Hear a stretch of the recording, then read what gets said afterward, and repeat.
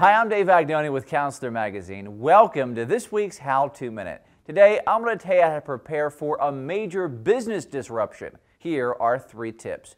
Tip number 1, assess risks.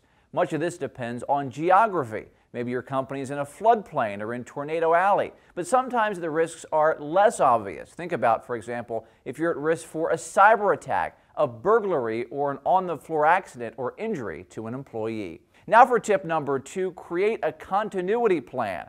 Once you figure out potential hazards, you need to develop specific responses to keep your business running. These include making an evacuation plan, preserving important documents, considering alternative workspaces, protecting customer data, brokering different sourcing and shipping options, and finally, restoring systems functionality. Finally, there's tip number 3, determine crisis communications.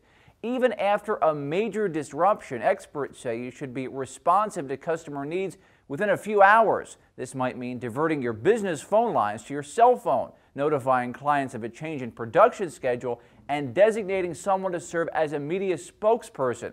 Remember, perception is key, and you need to always appear to be in control of a situation.